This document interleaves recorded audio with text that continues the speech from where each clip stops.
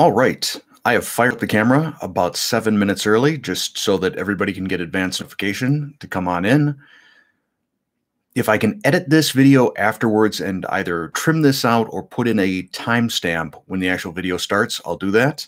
But for right now, what I'm going to do is quick send out a notice to let everybody know that we're live. So just bear with me here. You get to see a little the behind the scenes of me prepping for this.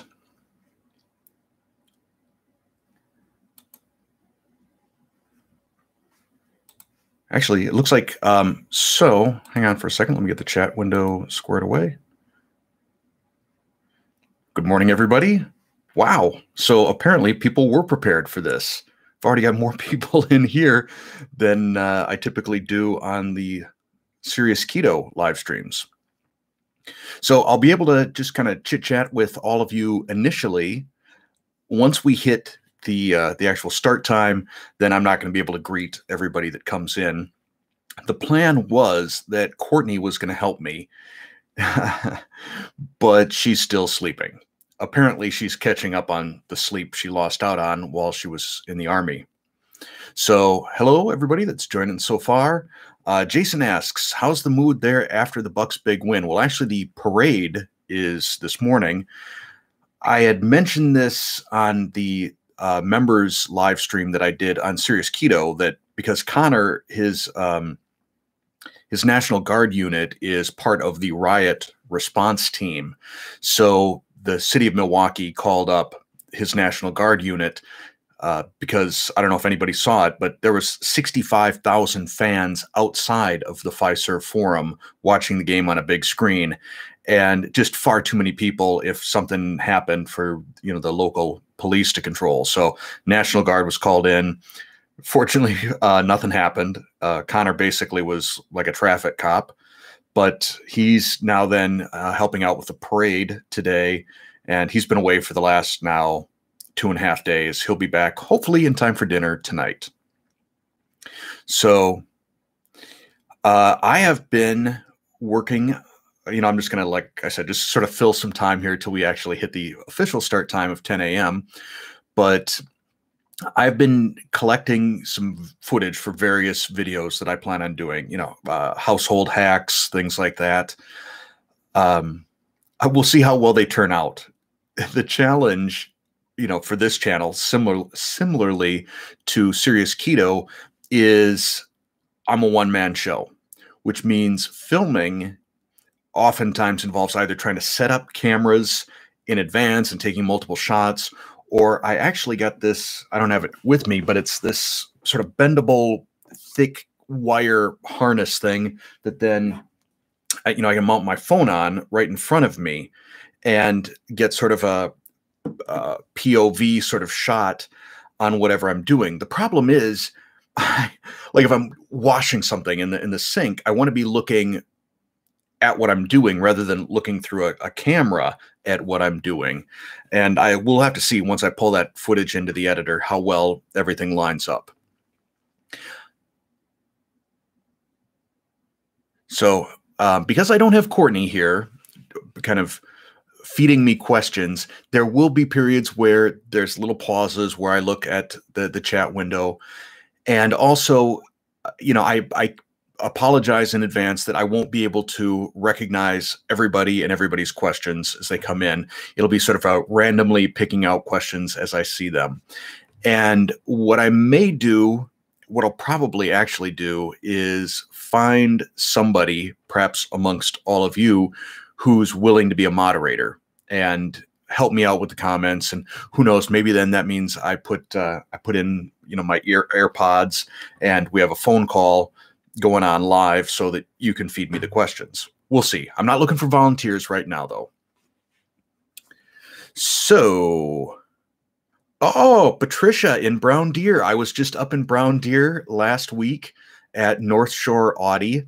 Not for me, but we had to get a new car for Connor since he crashed his car trying to avoid a deer.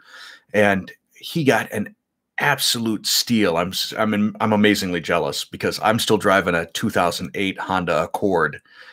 He got it's a 2013 Toyota Camry, like XLE, whatever the top of the line is, the leather interior and the Bluetooth and navigation and all kinds of stuff that I don't have in my car. And it belonged to a couple in their 80s. And the only thing they used the car for was driving to their mailbox. Their mailbox was about a mile away.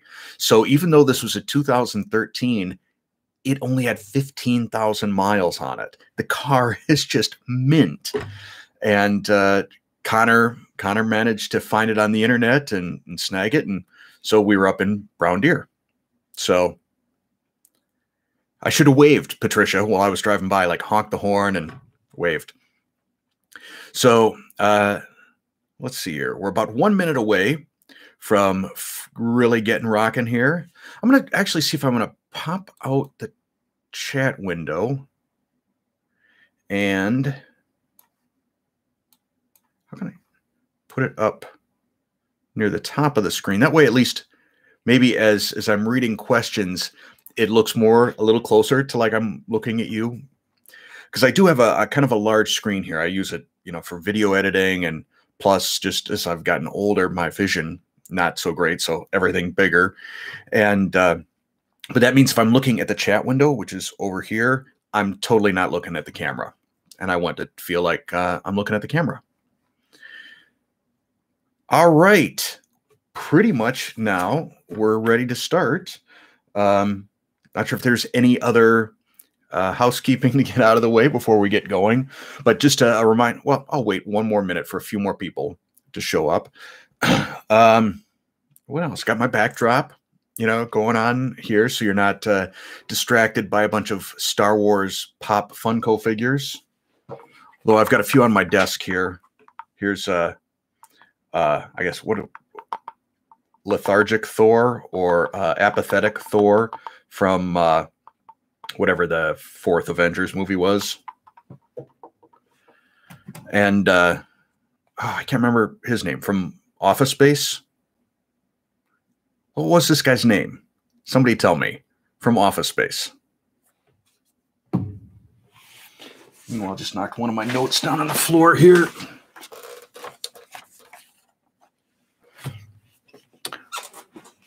So interestingly, on the vision thing, when I was kind of right on the edge of breaking keto, and some people have argued that since my blood ketones went below 5, I wasn't in nutritional ketosis anymore.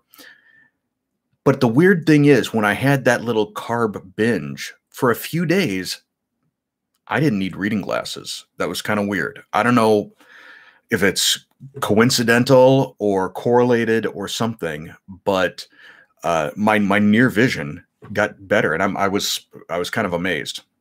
Lumberg, thank you, Tam.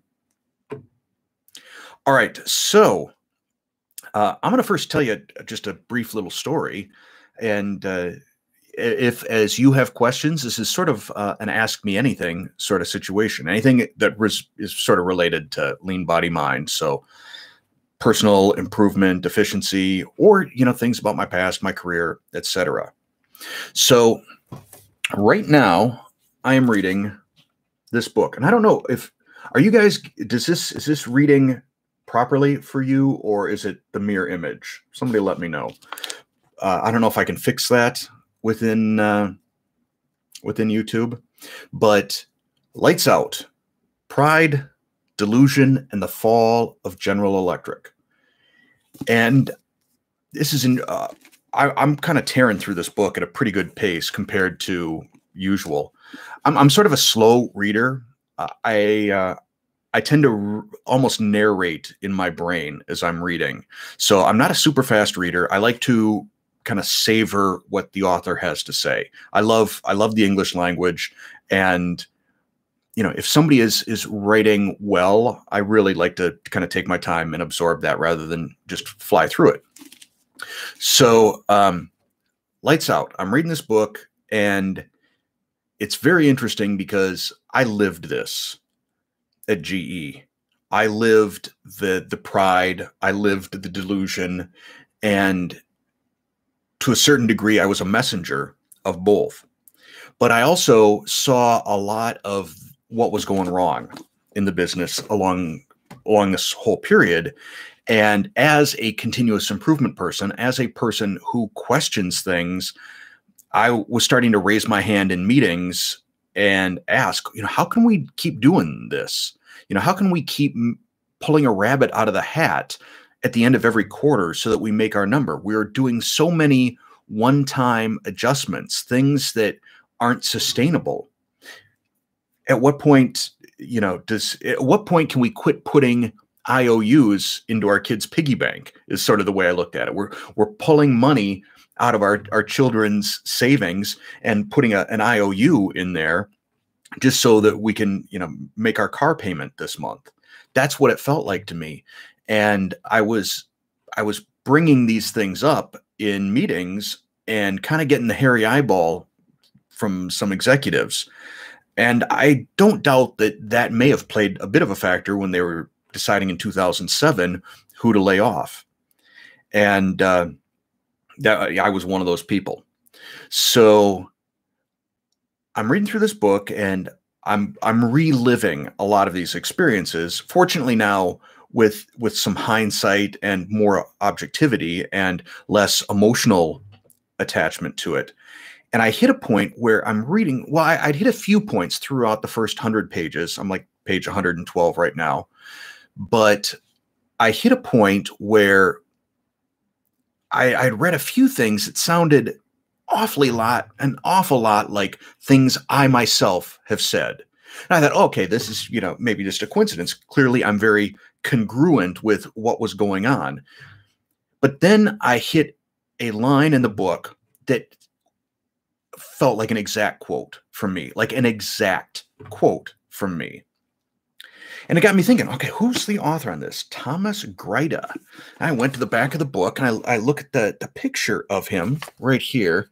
And I'm thinking, okay, he worked for the Wall Street Journal. I went back into my LinkedIn messages and I saw that in 2018, this guy, Thomas Grida, reached out to me and said, I'd like to interview you about your experiences at GE. And he and I had like a 2-hour phone call together.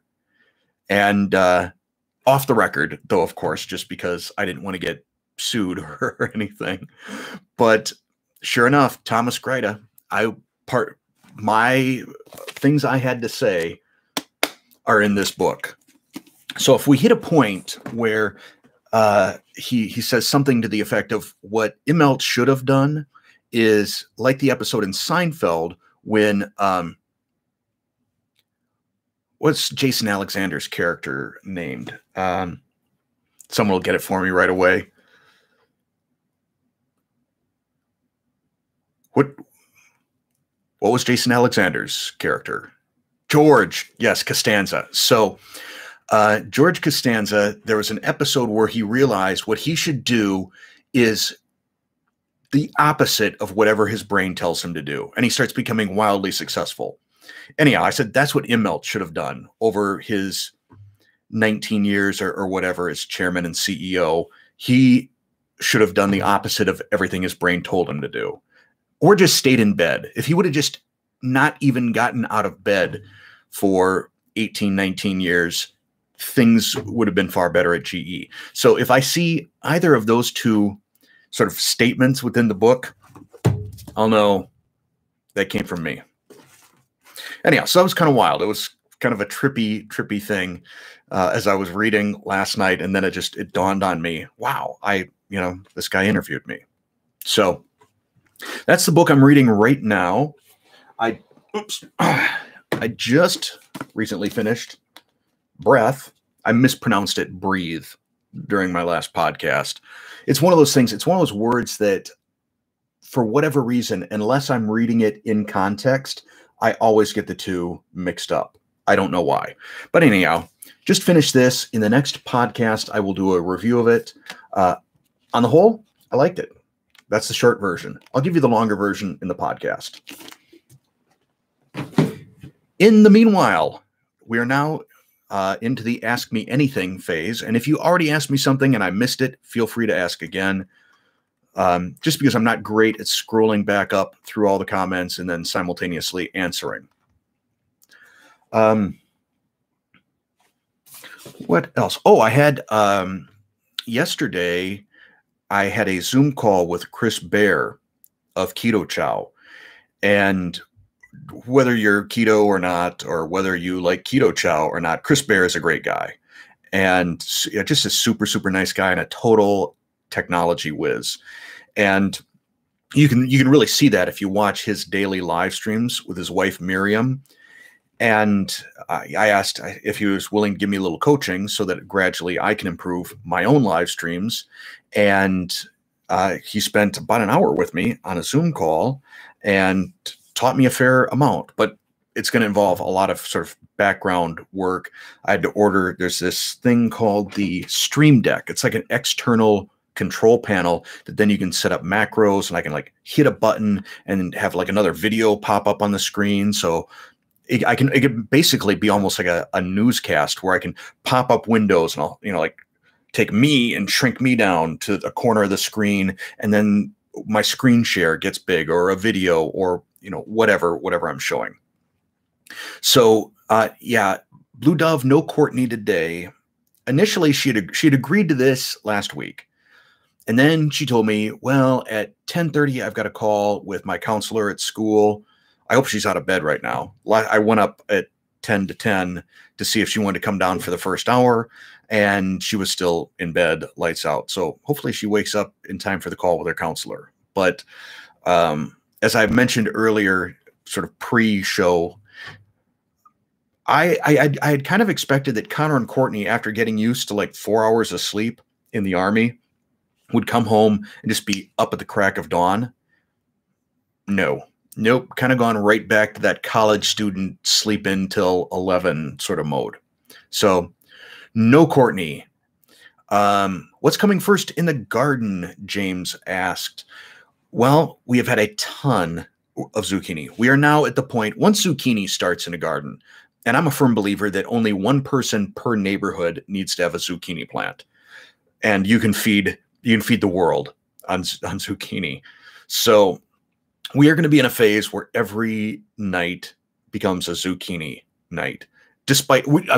We literally, I kid you not, we hit a phase where as people are walking through our neighborhood, even strangers, because they'll see my garden and they'll comment on it because the tomato plants get so big. And they're like, wow, that's amazing garden. What's all this red stuff you've got down, and the walkways and all this? And I take that as my cue, as does my wife, to give away produce. Like, want a zucchini? Here, take one, take two. So zucchini. We also now have enough peppers coming in, or chilies, depending on how you refer to them, that I need to do some canning tomorrow. I have an abundance of jalapenos and Hungarian hot wax peppers. I need to get those going. Starting to get some cherry tomatoes as well. So those are really coming in. There are a lot of spaghetti squash going, but from what I'm told, those take a little bit longer to sort of ripen. Moving on. Mike asks, was I a trainer in Crotonville? I was never a trainer in Crotonville. I was Crotonville certified for a number of different courses that are taught in Crotonville, but I never got the trip, and I never was working there. So do I freeze or can any vegetables or pickles? Tamara asks, or Tamara. I'm gonna guess Tamara. I don't so much freeze the vegetables. I do can. We rip through tomatoes at a pretty vigorous pace, but we're going to hit a point at some point in August where we just can't eat tomatoes fast enough as well, in which case I've got an old style vegetable mill, or whatever you call it, with the crank on it. And through some magical process, it separates out the seeds and skin and just gives you all the good stuff. And, then I can bag it and freeze it, or I can make a sauce and I can can it. But since mostly what I do is peppers and tomatoes, that's sort of the extent of what I wind up freezing or canning. I can also then, I will take tomatoes oftentimes and dehydrate them and then throw them into a spice grinder to create powder, or I'll roast them and then put it into a food processor, because I don't want it totally powder. I kind of want it a little bit flaky, and put that over eggs, or use it to dress plates, especially if you got something with a nice sauce on it, hollandaise or béarnaise, and then you sprinkle on the tomato powder or flakes. That's pretty cool. So PJ talks about growing peppers with a AeroGarden hydroponic system. I've got a smaller AeroGarden, and we'll use it sometimes for herbs during the winter. The problem is, one of my cats, Thumper, it's interesting what he likes to eat. Like, he'll go out onto my patio where I've got chives, and he'll eat chives. It's weird, but he also likes to mess with any sort of plant. Courtney had some succulents set up in her room, and he was like digging them out and things like that. So that can be a bit of a problem. I don't know. Maybe we'll get the AeroGarden rocking again this autumn. So zucchini bread, Rachel asks, I think that's a possibility, or zucchini patties of some sort. We're probably going to wind up doing zucchini patties tonight, and I'll see how it works with carbulose. I know that's sort of dirty keto, but it's still low carb. We'll give that a whirl.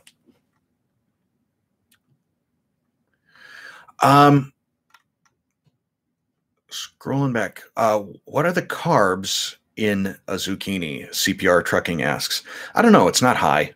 I don't have Carb Manager handy, but I don't think in general, since it's not a sweet form of squash, I don't think it's a big deal. Scrolling on through the list. So Blue Dove, I don't dehydrate a lot of my peppers, just because most of the time I prefer to just jar them. I like eating pepper slices. To me, that's a snack. I won't even have chips or anything. I'll just open up one of my jars and grab slices of jalapeno and eat those. It's one of my keto snacks. Once we hit the end of the season, I'm gonna have some green tomatoes. We'll be frying up green tomatoes or pickling them. So we got those coming. Scrolling on through. Tamara says spiralized zucchini is great. The problem I find is I go out to the garden one day and I see a zucchini and I'm like, that's a little too small. I go out the next day and the thing is like this. You almost need to ripen zucchini or be timing zucchini with the hour hand rather than a calendar. So somebody asked, I was scrolling too fast. So in terms of herbs that do well indoors, I would generally lean towards stuff that tends to get a little bit more bushy rather than that grows straight up. Just because, my lamp only goes so high on the AeroGarden. So I think thyme and oregano are great because those tend to grow, fairly low. But again, you wind up getting these larger leafy green herbs that create a bit of a canopy over the smaller things like the thyme and the oregano, and that can be a problem because then it's denying them light.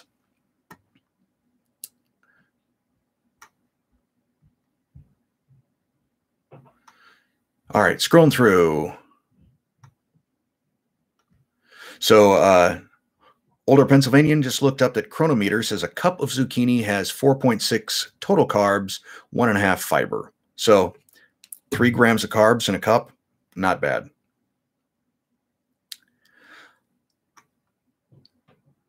So John Constabilio, Dude. Oh my gosh. I knew that you were a Six Sigma guy, like a black belt or master black belt down in Illinois, like at Black and Decker, I think. Because didn't your dad also work at Black and Decker? Holy cow. So, ladies and gentlemen, John Constabilio. John and I were roommates in college.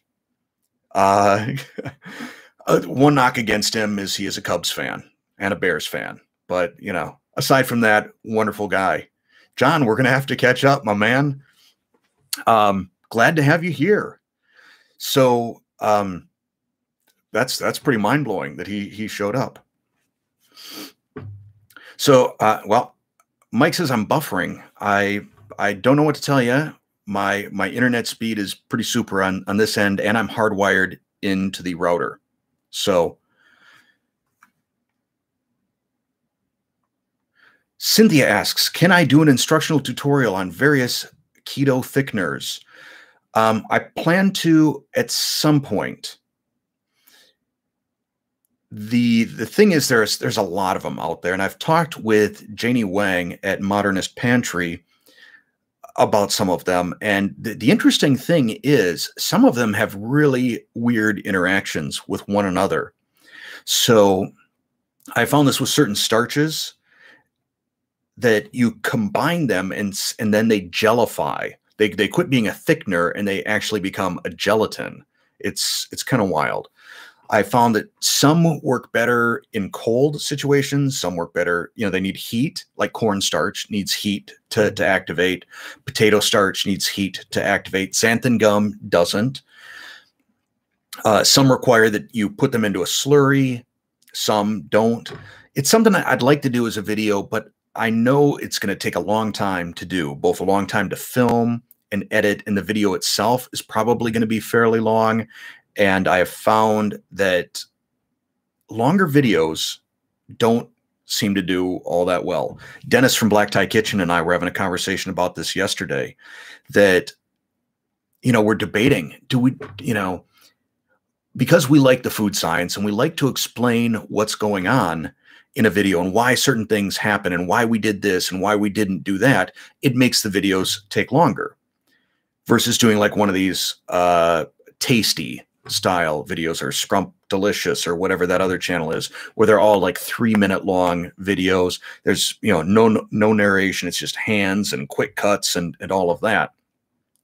But you do a video like that, and then you get to spend all day in the comment section just answering questions. Well, why did you do this? Could you do this? Could you substitute that? So it's a challenge. You know, I would love to do more of the science-y videos. And who knows, maybe that fits better into LeanBody Mind and kitchen hacks. I don't know. So long answer on that. Jason asks, fried green tomatoes, Mexican food, and jalapenos. Are you sure you aren't Texan? So, story here. Back between my senior year in high school and my freshman year in college, I went to work for a company called the Southwestern Company, which, even though it's called the Southwestern Company, is actually located somewhere in Tennessee. I can't remember where, if it was Nashville, but what they would do is they would get college students, and then you would go door to door selling these things called volume libraries. It was like an encyclopedia condensed down into 2 books. And while I was down there, every morning we would get up from training and then go to Shoney's for breakfast. And I'd get the buffet, and I was doing like grits and biscuits and gravy and I forget what all else, some other Southern staple. And some old guy next to me, he's like, you're a good old Southern boy, obviously. And I said, well, I'm from South Dakota, if that counts. But yes, I do. Well, I love all sort of ethnicities of food and different variations from the US as well. I mean, I love barbecue, and it's interesting just how many regional variations of barbecue there are. You know, Kansas City barbecue versus St. Louis barbecue versus Texas barbecue. You know, there's like 4 different varieties of barbecue just, I think, in North Carolina. So Yeah, I love all that stuff. I like all the originals. Jammer or Jumper. My wife called you Jammer. So another one of my former roommates just showed up. Jim Harney. Jim, great to see you, man. Um, well, I've got goosebumps right now. This is like a college reunion for me. Um, so yeah, back to what I was talking about with Dennis from Black Tie Kitchen. It's a bit of a conundrum, and I think ultimately what I'm going to do is whatever I want to do. I think if you let metrics and Dennis was going through all this analytic stuff. You can go very deep into YouTube analytics, and you can like see your audience drop off in a video. And he was showing me his pizza crust video and how like 3 minutes in, he was down to a 60% retention rate. And by 8 minutes in, he was down to like 30% retention. And you could just tell how frustrated he was that people weren't sticking through and watching the whole video. But I guess as long as they're around for the front part and I get the ad revenue, that's what matters. So I'm going to keep doing what I enjoy doing, and I will mix up some of these shorter form videos with longer stuff. Not everything can be a gourmet recipe or a science video. Some things, like probably tomorrow, I'm going to film another chaffle video because I haven't done a chaffle in a while. And I did one on my membership live stream that I did yesterday from the kitchen, just experimenting. I was kind of sort of like a chopped episode. I asked people to throw out some ingredients, and we tried a couple of different things. And one of the things that I tried was cashew flour. And then I added some stevia sweet drops that were English toffee, and it was great. It's like could be my new breakfast sandwich thing. It's sort of not a McGriddle, really, a McGriddle bun, but the moment I tasted it, I thought this with a sausage patty in between or some egg and a sausage patty would be pretty delightful. So CPR trucking. Oh, so did I finish my sentence? Which is I'm going to keep doing what I want to do. And if people like it, they'll watch. If people don't like it, they won't watch. I would rather have people that enjoy my content watch me and stick with me and be loyal than to try and appease the masses. So CPR Trucking asks, how long is your growing season in Wisconsin? I think you measure it with a clock rather than a calendar. I've had it freeze on Memorial Day weekend, a hard freeze that has killed off my plants. And that's just heartbreaking, especially when you're growing them from seed, starting them in the basement under grow lamps and everything like that, and transplanting them from the little discs up to the larger containers, and then the larger ones, and then the 4-inch ones, and then it's just heartbreaking. So this year I didn't grow anything in my basement. I mentioned this in one of my previous podcasts that in the back corner of my basement, I've got both a workout room and a grow room and a Star Wars memorabilia storage area. And that all used to look very, very cool and reflective of me. And now it is nothing but Colton's toys. So, so John and Jim, in case you didn't know, I'm a grandpa now, and I've got a 2.5-year-old grandson that lives with us. So I kind of expected that I was going to be an empty nester by this point in my life, and instead now we had 5 adults living in the house and my grandson. So slightly, things don't always go as planned. So the growing season, back to the growing season, it could freeze as late as Memorial Day, and it can freeze in October. So very often I hit a point in late September, early October where it's a scramble trying to get everything out of the garden before a frost. I'll get a frost warning on my phone, and it's like, all right, it's time to start picking some peppers and green tomatoes. It's the sort of thing that makes me want to move further south, and that probably will happen at some point. So moving on. All right. Shine or Shiny 41 asks, what are your thoughts on the Instant Pot, and do you have good recipes for it? I love the Instant Pot. It just because it's so versatile. You get like one of these 8-in-1 or 10-in-1 Instant Pots. We'll hit a phase where we just we'll be using it every night. We're like, oh, I wish we would have had this years ago. And then there'll be a phase where we kind of don't. This is the problem with having a cooking channel and a bajillion different appliances is I will quit using one, and then I'll go back and I'll use one again, and I'll be like, why did I stop using this? I love you, Instant Pot. Or making the chaffles yesterday, I'm like, wow, I forgot just how incredibly easy these are, and it's fun to experiment. So the Instant Pot, I think, is a great pressure cooker. In terms of recipes that I use for it, I think if you get out, there's the cola braised short ribs. You can do a search on that video or go to seriousketo.com and look that up. There's some Tuscan something that I did. I don't know, a Tuscan beef stew, something like that. That's a good Instant Pot recipe. I'm not sure. I'm not sure if I have more. And one of the things that I kind of need to do with my recipes out on seriousketo.com is put in tags so that people can see, they can do a search like on Instant Pot or lupin flour or something like that and have it pull up all the recipes. The problem is I don't really enjoy a lot of the administrative aspects of running a YouTube channel and running a website. I like the creative aspects. I like the recipe work. I like the cooking, kind of like the filming, kind of like the editing.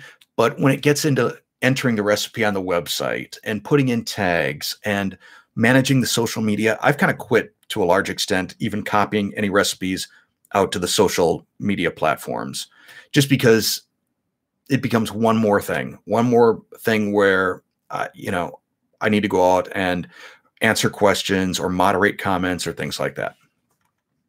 Okay, now I got to scroll through here.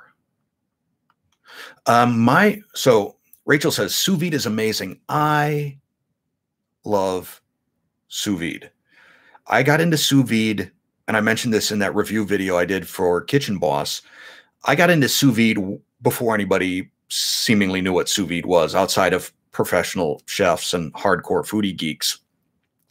And, I was sous videing all kinds of stuff. It's one of those things where I think some foods lend itself better to sous vide than others. The one thing that still weirds me out a little bit is sous vide chicken breast, just because it's so tender that it feels wrong. I'm used to chicken breast that is dry and chewy. So when you have chicken breast that's sous vide and it's fully cooked, it's perfectly safe, but I'm chewing it, I'm like, ugh, this is too tender.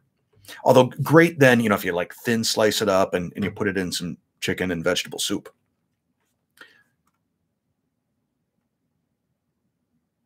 Crafty Stash, I'm afraid okay, I was just going to say I didn't understand your question. Mr. Patriot Lawyer asks, you've mentioned Atomic Habits before, wondering how that's helped you in your health journey. Any tips for making exercise a habit? Well, first I'd recommend the book Atomic Habits. It's a great book. I listened to it on audiobook, and in a way I kind of wish I had the hard copy. He does anything he references, any cheat sheets, anything like that, he does reference on his website. You go out, you give him your email address, and then you get on his email list. Excuse me. And then you can get like all the, the cheat sheets and guides and things like that. So I more recommend that you read that, because a lot of the recommendations that he makes in terms of habits are contingent upon where you see your weaknesses in terms of following a habit or what motivates you. So in terms of making exercise a habit, it could be something like finding a partner to do it with, a spouse, a friend, a child, a parent, whatever, where you say, every morning we meet out here at 6 and we go for a walk.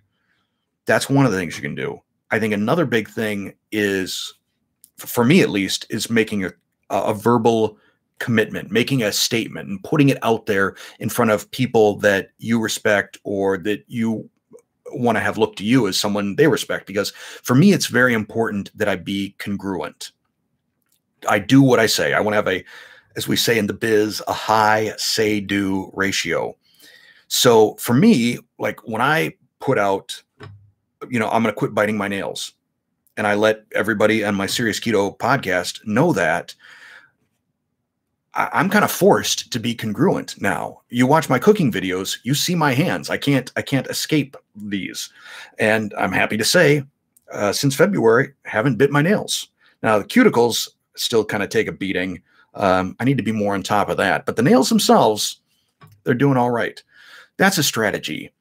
Can you link exercise to something else, some other thing that is part of your daily ritual? So through sequencing, it becomes automatic. So those are a couple of tips that James Clear gives. He gives a bunch more, but Atomic Habits is a great book. Highly recommend.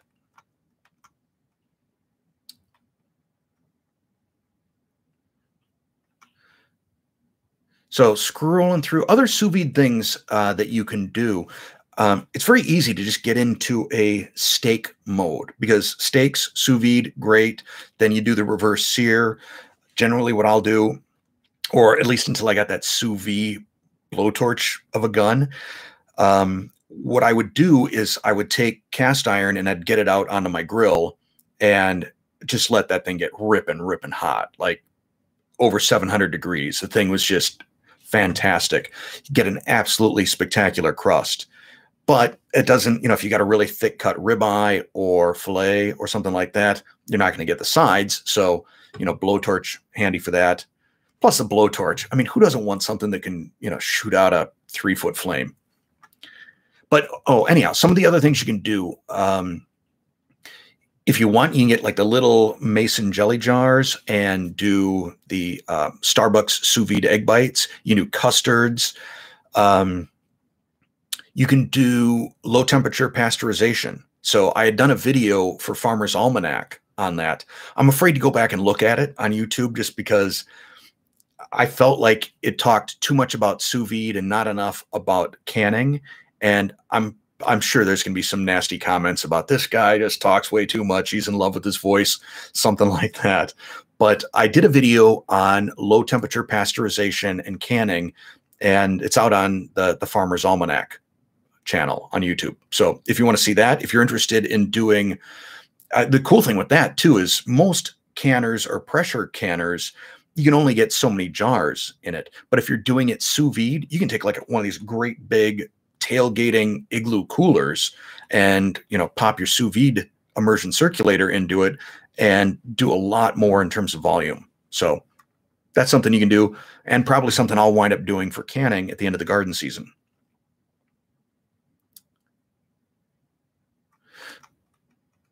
So Melissa brings up another helpful tip. Having any sort of a community helps. Having an app, for exercise, just to let you know what we're talking about. If you've got an app that you can use, and I don't have one to recommend, maybe one of you will.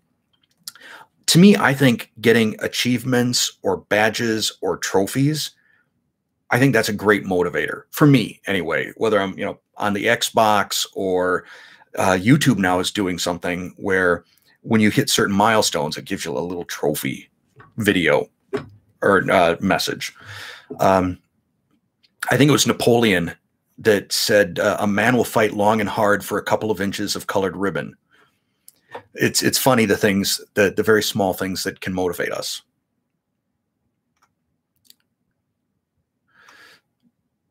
So CPR Trucking asks, what are my thoughts on alcohol while transitioning into keto? So there are certain alcohols that I guess you could call keto safe. I don't know if I'd call them keto friendly per se, but most hard liquor is 0 carbs. dry reds and white wines, which I tend to gravitate towards, pretty low carb. I probably have had too much wine, especially during the whole pandemic thing, yet never gone out of ketosis. So it's, to me, it doesn't affect me from a ketosis standpoint, but it's still calories.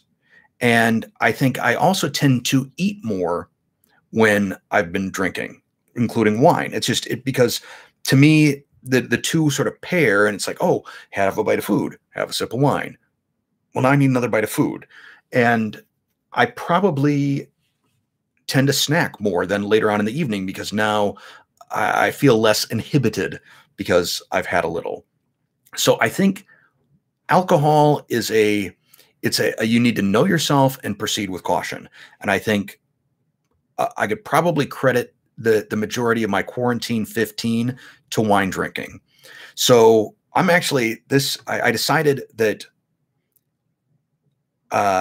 for the duration of this week, I was going to be this week and next week, just to see what happens, see how it affects my sleep, et cetera, while I'm camping next week in northern Wisconsin or northern-ish Wisconsin. Plus this week, I was going to not drink and just see how it affects me. Like I said, my sleep, my mood, my alertness, all of those things. And we'll see how it goes. Thing is, I genuinely enjoy wine with dinner because to me, it's food. It's a pairing.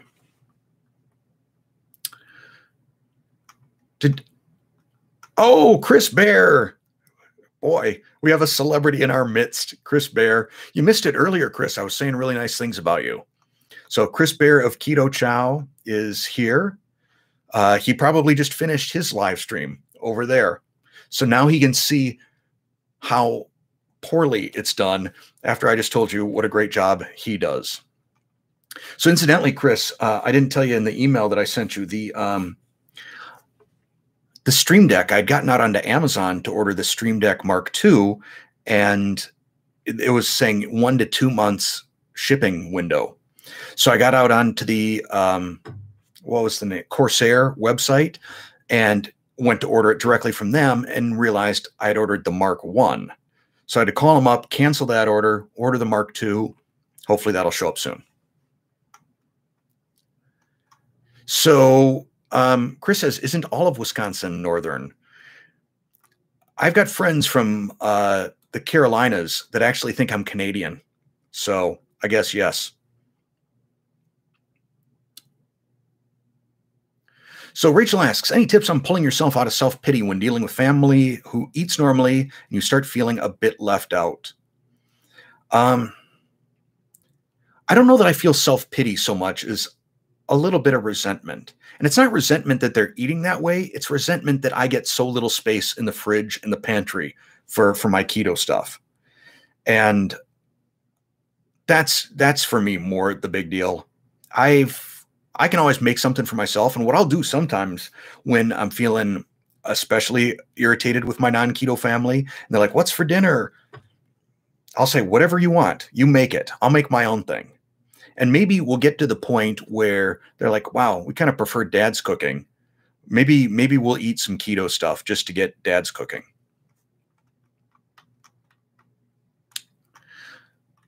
So the other thing too, they snack a lot. There's never a time. A lot of people have asked me, why haven't you done one of those extended fasts again, a 72 or 100-hour fast, that we do as a community?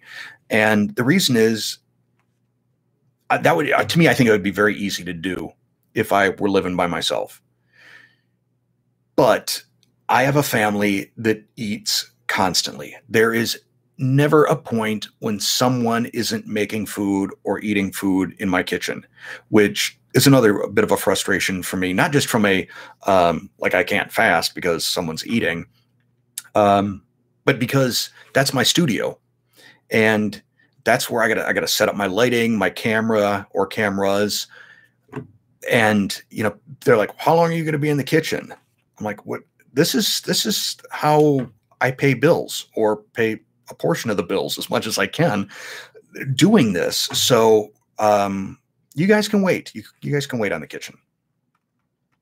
But I think my strategy, Rachel, is, since I say, and I'm trying to say this humbly, I am the best cook in the house.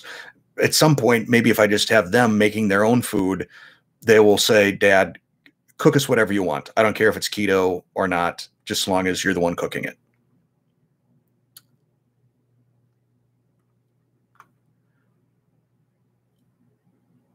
So Miriam says, I have to find a way to convert some space in my mudroom for low carb stuff. Yeah. I get about 20% of the pantry. So my storage room, the place where it used to look kind of like a little mini FAO Schwartz Star Wars section. I'd pegboard up on the walls and Star Wars figures, and I kind of had like shelf set up in aisles, and people would come over and I'd let them see the little Star Wars museum. That largely has been pushed into a corner or into storage so that I can have a couple of shelves for my keto ingredients. And the problem is then, since they're downstairs, I'll forget that I have them, and I'll be making something upstairs, and I'll be like, oh, I need more psyllium husk powder. And I order, so I get quick out on the Amazon app and I order it. And then I go downstairs and I'm like, oh, I had a big bag of psyllium husk powder. So I did an inventory. I need to figure out a better visual management system. So if we're talking lean, a better visual inventory management system for my keto stuff that tells me when to reorder and what I have in stock. I've got something like that for everything that I've got in my freezer. So all of my various animal proteins. Scrolling through.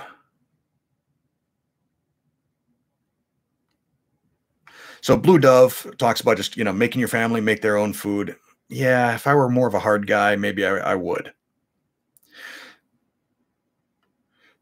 Chris says, time to build a kitchen studio. Yeah, that would be nice. The problem is I've burnt through about as much of my retirement funds as I can afford to burn through trying to make Serious Keto a dream. That's the reality of it. That's one of the reasons why I hope to get this channel monetized fairly rapidly and then make a lot of short form videos, a lot of very quick explainer videos. And, hopefully we get to a point where, there's enough income to keep things going. But right now, as much as I would love to have a kitchen studio, not in the budget.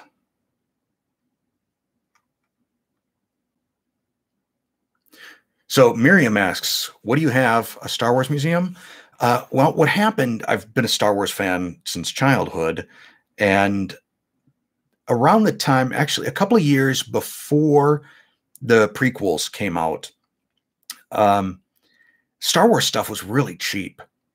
Just there was no interest in it anymore. So I would go to KB Toys or Toys R Us, and I'd go to the clearance area, and there was always Star Wars stuff, Star Wars figures, etc., on the cheap. So I was buying it. And like any sort of obsessive compulsive person, once you start getting into a collector sort of a habit, it just explodes. So I have all kinds of stuff. And then episode 1 came out, and I waited. So many stores overbought on that, and I waited till that stuff went on clearance and snagged all of that in sort of a thinking one day, 20 years from now, this will be worth something. Hasn't happened. Although my hope is that perhaps, maybe the millennials who, for them, growing up with the prequels, they seem to like those movies more than the original trilogy. Maybe at some point, those folks will start jonesing for some prequel stuff, and I'll throw it all out onto eBay or something. So Blue Dove asks, have I seen the new smoked salt from Redmond's? If you're talking the Redmond's smoked flake salt, yeah, I've got that. I've had that. That's been out for quite a while. And I've got that. Fantastic on chocolate ice cream. So take some chocolate keto chow, make some ice cream with it, and then sprinkle on some of the Redmond's smoked flake sea salt. Boosh.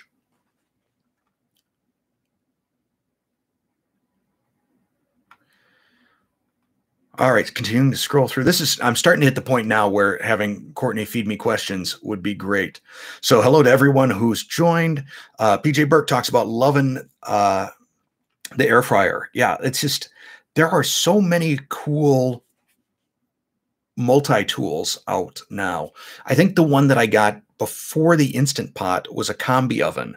And I don't think Cuisinart makes it anymore, but it was able to steam and bake and convection bake and then all the marriages of those two, like steam bake or steam broil, and it's super cool. Like to steam broil an entire little chicken, like a rotisserie sized chicken, so tender, yet the skin would get super crispy.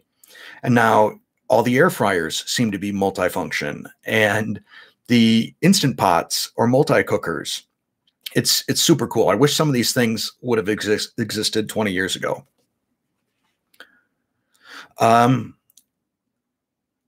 So smokers, people are talking about. Oh, Chris asks the smoker I have. So I have a master-built electronic smoker, digital. I've also got a big black egg, a Kamado Joe, and I used a thing. What was it called? There's a little device. It was it was a startup that did it. Vent of your whatever you've got, whether it's a Weber, whether it's a Kamado Joe, Big Green Egg, whatever the thing is, you put it in there and it controls the speed of the airflow with a fan that's going into your smoker and thus controls your temperature. And that was really cool. To me, smoking, I like to have it be sort of a set it and forget it thing, especially if I'm doing, if you're doing a brisket or a pork shoulder, lots of times that either involves you're putting it in before you go to bed or you're getting up at 4 in the morning to start the thing, especially if you need to get hardwood, coals going. So I've got that, but then and that's great still for like large jobs or if I need to smoke 2 different things at once. But then I got a 4-tray master built that I use that I like. Then indoors, I had bought this little stovetop smoking tray, and I'll be using that in a video at some point in August. I'm going to do a recipe that I do both indoors on that smoker and outdoors in the master built, because lots of times when I do a smoking recipe, I'll have people ask, I live in an apartment. I can't have a smoker. What can I do? So I will do a little demo of this indoor smoking pan.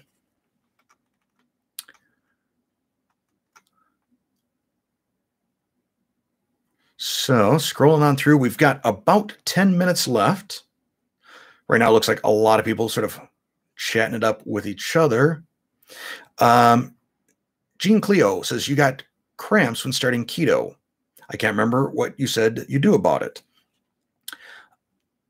It's, to me, it's about electrolytes. And I like the tablets or the capsules from Perfect Keto. I used to use sports salts. But then I found out, Perfect Keto, even with just the regular non-sale sort of Steve's Serious Keto discount, it's 15% off. And that became cheaper than sports salts.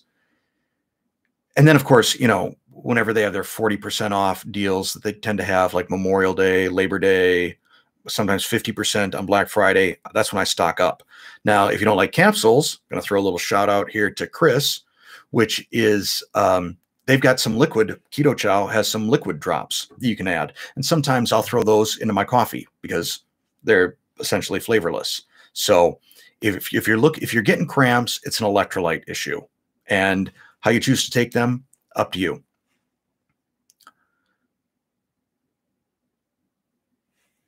So people are asking, have you done PSMF? Yeah, that seems to be sort of a popular thing nowadays, the protein sparing modified fast. No, I haven't done it. I've made, I'm totally drawing a blank on her name. I've got one of her cookbooks, the woman that does that all the time. But I made her bread, and actually I didn't make it as a loaf of bread. Maria Emmerich. Thanks, Chris. So instead of making her bread, I decided I would make buns. The first test was to see if I could make burger buns. And They turned out decently. To me, the texture was a little light. It reminded me almost like of angel food cake. And that's fine if I think you're just doing a little deli meat and cheese or something like that. In fact, it's better than fine. It's good. But it didn't strike me as the sort of thing that would hold up to a burger or a bratwurst if I were making hot dog buns. So it's a base recipe I might experiment with. Well, I will experiment with it some more. The question is, how many people want to, do they have a stand mixer? Do they have a big KitchenAid where they can whip this stuff up into practically a meringue? Because you're whipping egg whites up into fairly stiff peaks to make this, and then you're for the buns, I'm scooping it into molds. Really, I've got this sort of interesting tray that at some point I'm going to show in one of my videos. But then you're using a spatula trying to, mold these buns to look fairly bun-like. So when they come out, they don't look just all warped and everything. I don't know. I don't have strong feelings on the protein sparing modified fast.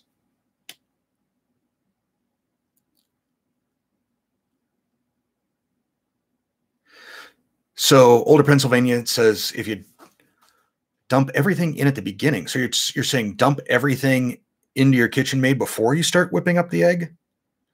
I followed her advice, what she did in the video. So, I may look at seeing, is there something that I could add, whether it's a resistant starch that might hold up in baking or something like that, that will give the bun maybe a little bit more elasticity, make it a little bit less like angel food cake. But I see people kind of going places with that recipe of Maria's. All right, if I missed any questions along the line, we've got 5 minutes left. If anybody wants to ask anything. I don't know what else I've got to cover here. I'm sort of like looking around. I don't want to give away like content from my next podcast. Have people tune into that. Hey, Chicken Barm, welcome. So Tam says zucchini chaffle. Yeah, I think it might be interesting to see what happens, whether it's in the waffle maker or whether it's in the Dash mini griddle. That might be a better answer for a zucchini patty, but I will have no shortage of zucchini here in the coming weeks to experiment with. So expect to start seeing a lot of stuff from my garden, whether it's herbs or vegetables, showing up in some videos. Where is Aaron Rodgers going? I don't know. I'm sitting here in my office. I'm looking up. I got an autographed canvas with him and the rest of his receiving corps from the year that they won the Super Bowl. I've got some stuff out there in the general man cave of his. There could be a lot of stuff coming off the wall in a few weeks. We'll see, or maybe everything works out, but. Yeah, that's a frustrating situation. So Michelle said she added coconut flour to the protein modified or protein sparing modified fasting bread, and it deflated. So good info. Tam asks, any plan on filming in the park in the fall? I plan on doing some filming outside, more filming outside in general. A lot just depends on the weather. And the big problem seems to be around here, wind. There have been some days where I've set up outside and it's like, oh, it's nice and still and great. This is just perfect. It's not too sunny. I'm going to get a great video here. And by the time I've got the camera out and the microphone on, there's enough wind coming that I'm like, all right, this is going to get totally picked up by the mic. There's nothing I can do about it. Time to go inside.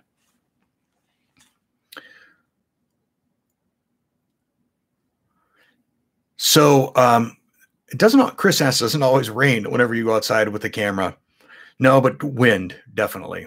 You see, because the rain then would be good for the garden. If I had that sort of power, to water my garden, I could just go outside with the camera whenever it needs watering and boom, done. But no, it's wind, which leads me to believe if I then broke out a kite, I could probably get the wind to stop. I'll have to try that. The next time I have a video, I'll just pretend like I'm going out to fly a kite. The wind will stop, and then I can record a video outside. So I think then I'm going to wrap, excuse me, I'm going to wrap this up because I started about 10 minutes early, and hopefully we can get Courtney in on one of these. She's going to be in a lot of the Serious Keto videos. Let me just quick pop over, tell you how many we've recorded that are already uploaded and just sitting in the waiting for release category. So we just released our video, was it yesterday, on Chalk Zero. So we got 1, 2 cooking videos in the hopper. Another review video for sure already recorded. And then let me get back to the right window here. Hang on, sorry about this. And then we've started filming her tasting some of the Keto Chow flavors. So that'll be exciting, especially for Chris and Miriam. They can see what another non-keto member of my family thinks of their products. So Janet says, my wife is a great guest too. She's kind of camera shy, though. She's kind of uncertain, you know, doesn't always know to look at the camera. She feels a little bit uncomfortable on camera. And I had one commenter accuse me of being a wife beater because of the way that Terry looked on camera, that it seemed like she didn't want to even be next to me. That's not true. I'm not a wife beater. I adore my wife. So I think that's going to be it. And I'm so glad that all of you could enjoy, or I'm assuming enjoy this podcast, but at least join me for this podcast. And John and Jim, if you're still watching, great to, well, I can't actually see you. I can pretend like I'm seeing you. Great to see you guys again. And we should chat again at some point. So everybody, take care, and we'll see you soon.